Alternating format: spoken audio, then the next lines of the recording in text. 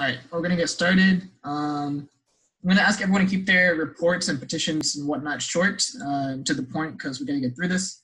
Reeves is not here today, so I think he gave either Pre or Stephen his report. Do one of y'all have his report? Yep, I have a summary. I'm just going to read it. Go ahead. So Reeves said, "Hi, everyone. I hope you're doing well. Apologies for not being able to make it tonight. I was in our Board of Trustees meeting all day and just received a research project for my campaign internship that is due tomorrow, so I'm scrambling to finish it this evening. Just a quick update. Today we voted 12-1 to approve the guidelines on beginning to rename campus buildings, which will be put on the UNC website in the next couple of days. I anticipate a special Board of Trustees meeting in the next couple of weeks to rename some buildings, which needs to continue to happen soon. Hope you are all doing well." Perfect. Anybody have any questions for Pre? About Reeves's updates. About Reeves' updates, yeah. All right, seeing none, we're going to move on. Pre, what are your updates? Hi, everyone. Yeah, so first of all, I want to thank you for making this emergency Senate meeting. One of the bills that we're going to be voting on has to do with some of the hardship parking changes that we need to make in light of changes to transportation and parking policies for this upcoming semester. So really excited to jump into that discussion. Other big updates, we met with the student advisory committee to the chancellor last week, conveying some of the questions that had been compiled from the last provost meeting, which have been now given to the implementation committee for the roadmap, and hopefully we will get some answers on that, as well as the implementation committee taking into account those concerns. I think the last cycle of external appointments is going to be starting in the next week to 2 weeks, so excited to see who else we will end up recruiting onto all the different external appointments. I think that's pretty much it from me, though. Sounds good. Any questions for Pre? Again, I'm going to be using the raise hand feature on the right. All right, seeing none, moving on to Stephen. Any reports for us? Any comments? Yeah, just real brief. We're going to be restarting our weekly to bi-weekly meetings with Vice Chancellor of Finance and Operations Pruitt over the next few weeks. I think we're looking at July 25th to 30th for our first meeting back with him after a period of time off. Reeves, Ryan, Jacob, and I will be meeting in the next few days to discuss the state of emergency that student government is still technically in, and whether we should begin to phase that out as we move into the new normal of the fall, or how we can rework it to continue the state of emergency if it is found necessary. Other than that, I think we're also moving forward on some budgetary asks and all for the executive branch as we move towards the fall, adjusting for the lack of in-person events that is likely going to be the case, as well as potential other and alternative programming that we can look at in the fall. So things are moving on the finance end, but it's still kind of slow. One more thing, we are going to be looking at SFAC, the Student Fee Audit Committee, and starting that up within the next few weeks. And Jacob and I will be getting more to that on the members of SFAC soon. Great, thank you. Any questions for Stephen? All right, seeing none. The AG is not here, Honor Corps Chair is not here. Bobby, do you have anything to let us know about? No, thank you. Sounds good. We have no papers, so I'm going to move on to the reports of the officers. Drew is not here, so we're going to move on down. Oh, Elena's also not here today. Baxter, do you have a report for us? I don't have anything specific to R&J, and I'm sure Keisha will cover anything that leadership as a whole is doing. But I do want to say that as we move into the fall semester, senators, please reach out to me if you have any questions about writing bills or addressing anything as a Senate. I'm happy to work with you and looking forward to a productive semester as a Senate. Yep, Baxter is a great resource for that, guys. So if you ever need any help, let them know. Anybody else in leadership can also help you out with that stuff too. All right, moving on to Ashna. You got a report for us? Yeah. Hello, everyone. I hope you're staying safe and well. I just wanted to update a little bit. We're aiming to have the treasurer's test out by August 1st as a hard and fast deadline. And once it's out, all senators will have to take it so that we can vote on funding bills later on. The funding process will then start pretty soon after that, since classes start earlier this year. Other than that, I don't really have anything else. Just want to repeat what Baxter said. Don't be afraid to come to me with questions, honestly. Would love to help you guys out. Awesome, sounds good. Moving on to Maya, you have a report for us? Yes, hey everyone, I hope everyone's doing well. Just first off, this week we started out with a brief meeting well, this is not connected to my role as Speaker Pro Tempore, but for leadership, we met with the Chancellor in regards to including equity and, serving as the best resource for marginalized communities in regards to the Carolina Roadmap. So a few senators were present at that meeting, and it was very informative and a very needed discussion. And after this meeting, I actually will be jumping off a little bit early because we have a commission meeting, the newly formed commission.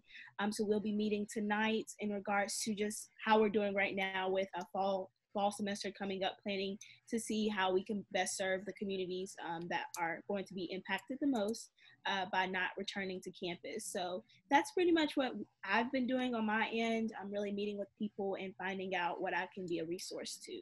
So I'm here if you need me, or if you just want to have a conversation about fall or anything, just let me know.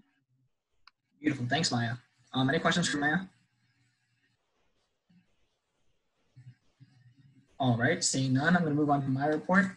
Hello, everyone. Welcome back to Senate. I'm going to keep this as short as I can. So the reason we're meeting today is because we have a couple bills on the calendar. The first is for hardship parking. We're going to explain more once we get to that bill about why we're meeting about it.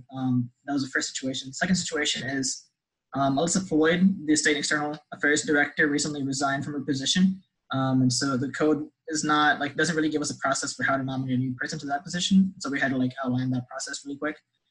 So those are the two things that we'll be hearing today. I want to welcome our new staff members. We closed the applications on June 26th and then accepted them all a couple weeks ago. And so Alex and Julie will be our two new PR managers. I think Julie's on the call. Yeah, there she is. I don't think Alex is on the call here today though. Emma's gonna be our new parliamentarian. Jordan is going to be our new D&I coordinator. And Yasharth, Tyler, and Suyan, Yasharth and Suyan couldn't make it today, but they will be our legislative assistants, or three of our legislative assistants. Yasharth will be my assistant, Tyler will be for O&A, and Suyan will be for finance.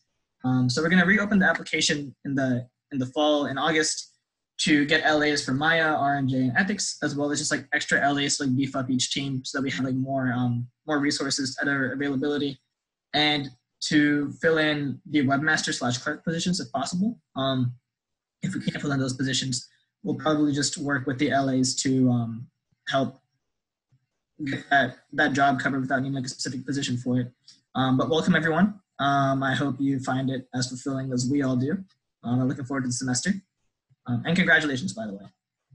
So yeah, next up, on the topic of new staff and people, Reeves and I are going to schedule a special election in August. Date to come soon on that. We're still reaching out to the DOE and stuff.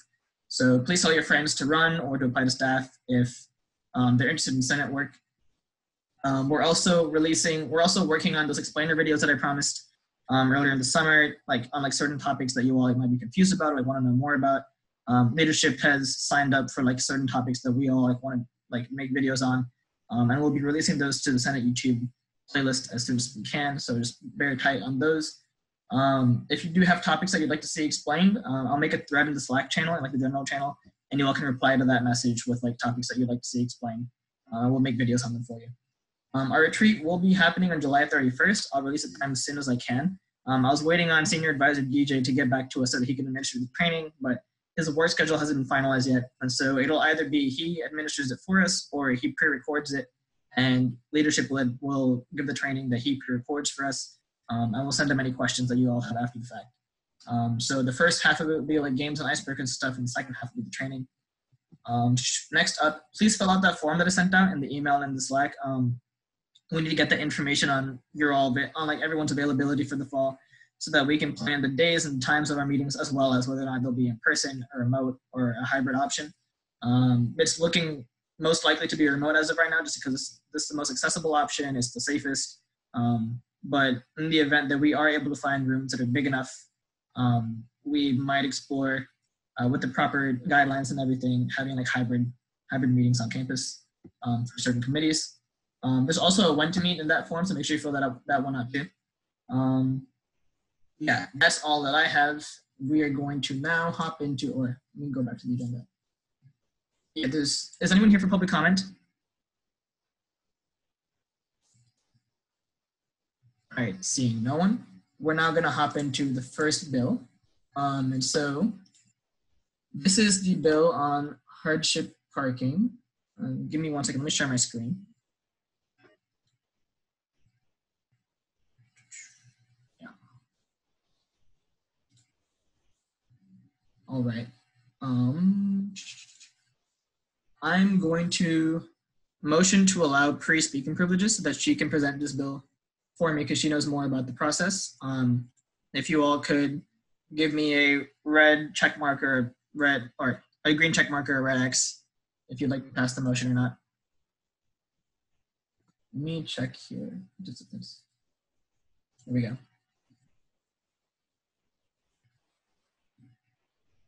All right, yeah, this is the majority. All right, Pri, take it away.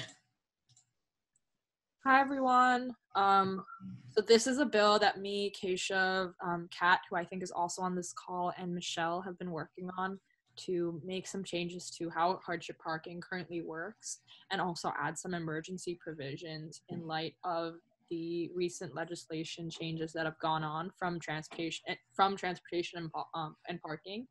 I'll give you a little background on what some of those changes look like. So traditionally, transportation and parking provides year-long permits for parking. Because of the ongoing COVID-19 pandemic, they've moved to semester permits, which kind of changes how hardship operates traditionally. So usually hardship has to hold on to a certain number of spots in the fall for the spring period, but we've been directed to actually give out all spots if we're able to, which will end up limiting our ability to hear appeals as a result of that. So that's part of what we're going to be discussing here.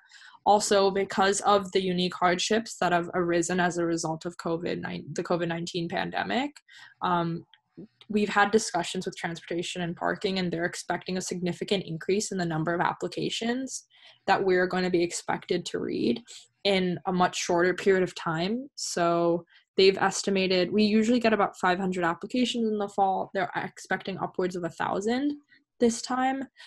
This is also in light of us only having 1 week to read hardship parking applications when we usually have 2 weeks. And those 2 weeks are actually usually once we come back to school and school starts. This year, we made a special effort to make sure that all students who are applying for hardship get their permits by August 1st so that they can have parking by the time they come back to campus. So kind of given all these factors, we've created a number of changes that I can walk through right now. Keshav, would you mind scrolling through to the top of the document? Yeah, so the first change we're making is to Article 2, Section 520. This first part, we were just removing the parts of this that referred to the members being determined by the executive and legislative branches, because joint code is the one that decides the membership of the hardship parking committee. And because of changes to the external appointment code that we made a few months ago, C doesn't apply anymore. Again, that's up to the Joint Governance Council. Article 3, Section 532, Powers of the Hardship Parking Committee Leadership. This is just to allow hardship parking to make changes when the Department of Parking and Transportation makes changes to the timeline. And it also allows both the graduate students and the undergraduate students to appoint an additional 2 members, bringing up the total committee size to about 12 people instead of having 8, which is going to be a significant help if we are going to be getting the number of applications we're expecting that week. And then the last part has to do with something called medical non-mobility. Medical non-mobility is through the ARS office, and it is a service in which if you have a medical issue that does not impact your mobility. For example, you need to attend doctor's appointments, or you might be immunocompromised in the case of COVID and you need a parking spot to limit your exposure to others. All of those are examples of medical non-mobility.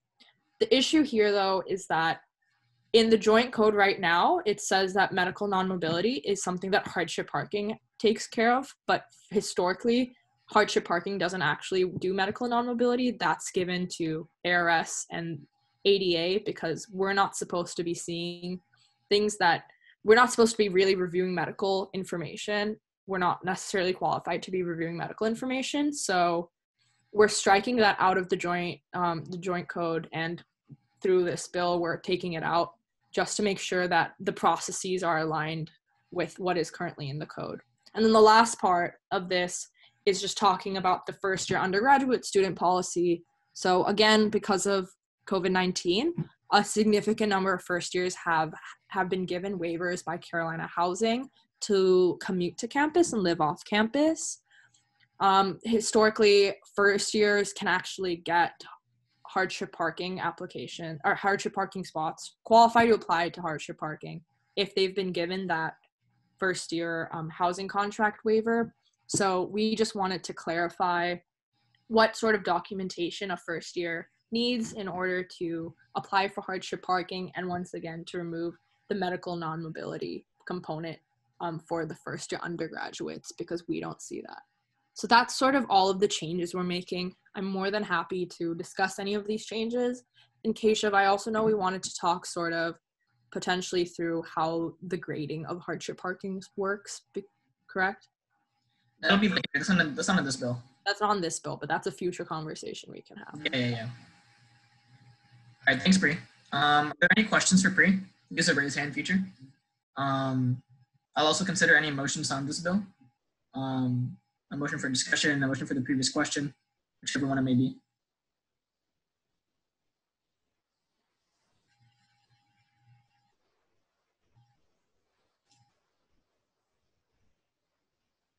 If nobody has any questions, I motion to the previous question.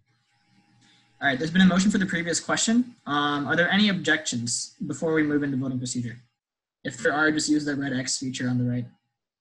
Would anyone like to continue the question for your move into discussion instead?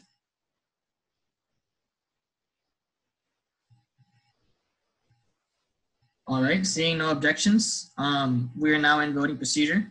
So if everyone could vote on this bill in the usual manner by using either a green check mark or a red X, that would be fantastic. All right.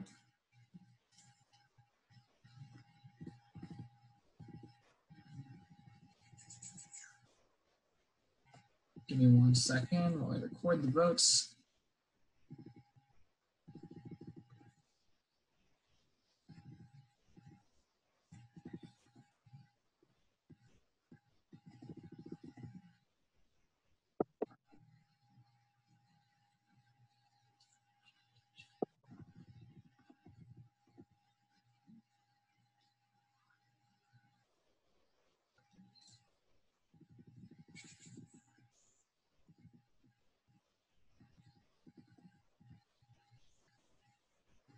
All right.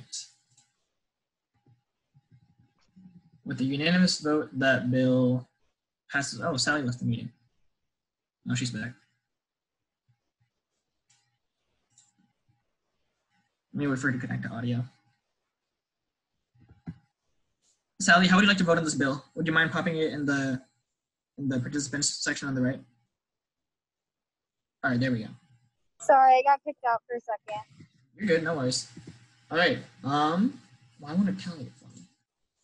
Okay, that bill passes. Beautiful.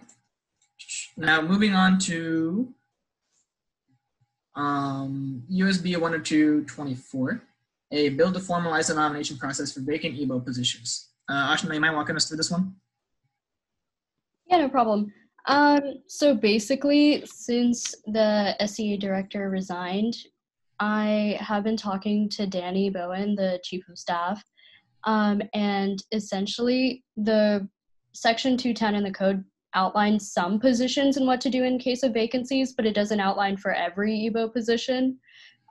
So we went in and kind of just added those positions on how to like determine how long the SBP has to nominate and establishing a nominating process for all EBO positions in general. And then we also went in and added the 2/3 majority vote of undergraduate senate for actually approving those nominations. Other than that, it's not really anything new. Thank you. Does anybody have any questions for Ashna or myself? Go ahead and use the raise hand feature on the right.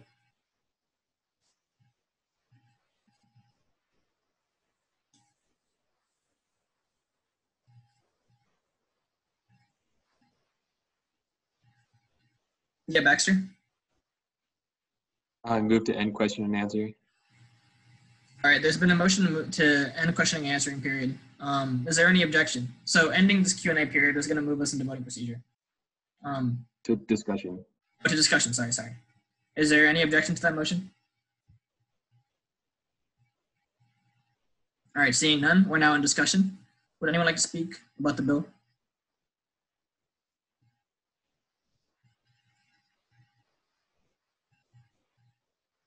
Or does anyone have any questions about the bill?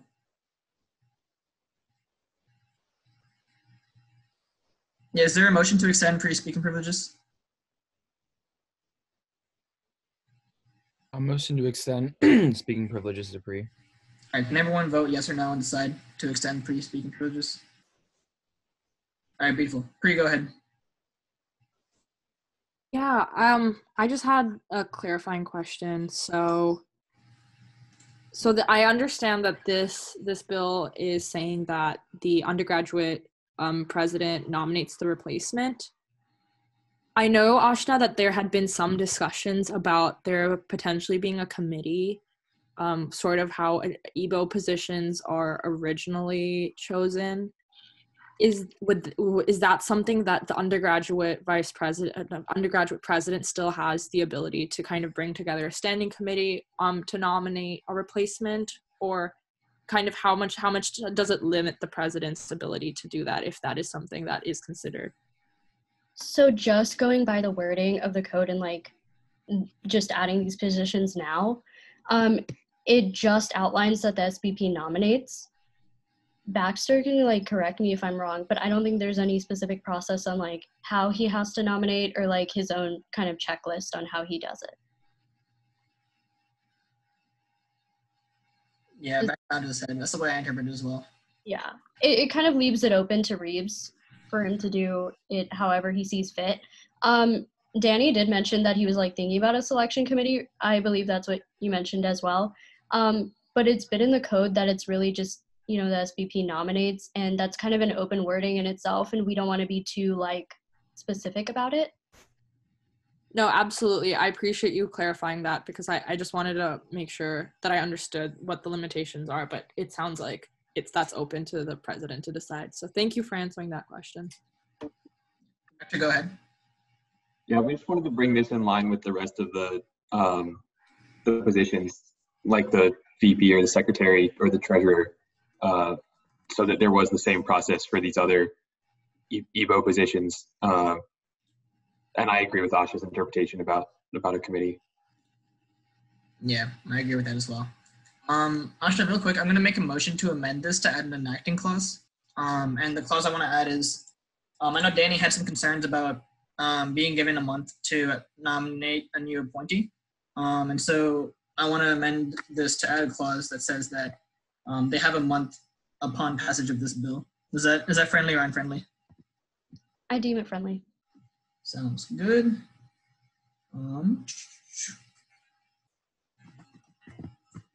Put in the proper formatting.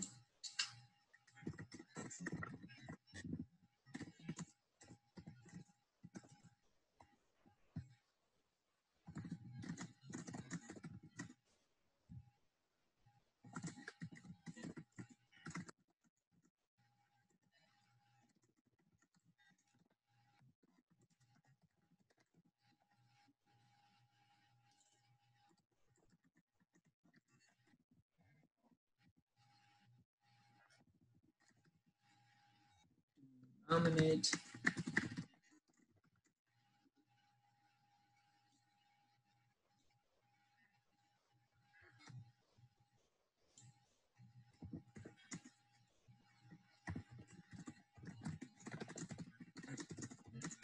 How's that wording?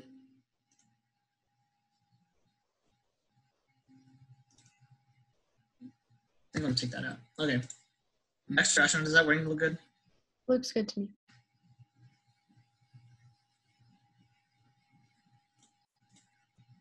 Sounds good. Okay. Are there any other questions or comments that people would like to make? If not, I'll also entertain motions.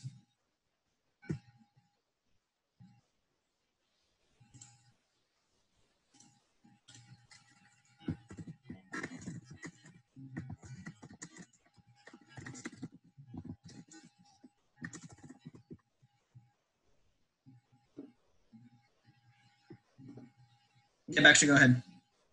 I move to the previous question. All right, there's been a motion for the previous question. Are there any objections?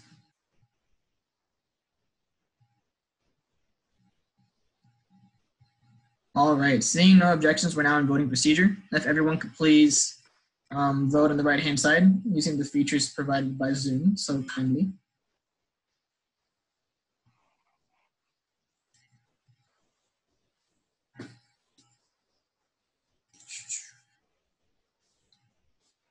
I'm going to record all these votes.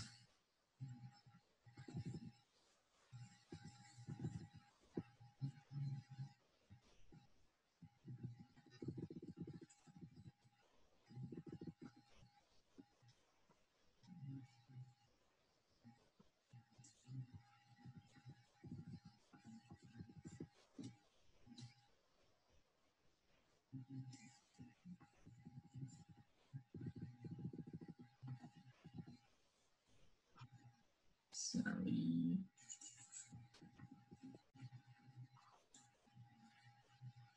Daniel. Okay. Megan Dalton.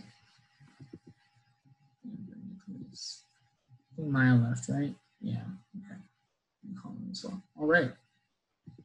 So that bill also passes with a vote of 11-0. All right, sounds good. So both those bills have passed, and that is the last item we have on the agenda. Last notices and announcements, please make sure that you fill out the form that was sent out in the email and put in the Slack. There's a one to me that also goes along with that form. Both of those will be due by tomorrow at noon so that we have all the pertinent data. Thank you all for coming. I really appreciate it. And if anyone wants to, I'm personally planning on holding a little Zoom call tomorrow, like an informal get together for senators and stuff. And so if y'all are down to meet and just chill over dinner or lunch or a coffee or something, I'll drop it in the random Slack. So yeah, sounds good. Is there a motion to adjourn? Motion to adjourn. Is there a second? Second. Oh, I forgot to call seconds this meeting. Oops. I'm gonna do this by just because it's fast. Actually, no. Everyone drop in the participants a yes or a no on the motion to adjourn. Jack, you don't want to adjourn? Wrong button. Oh, gotcha.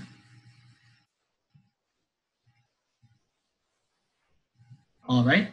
With a vote of 11-0, we are now adjourned. Thank you all, and have a good evening.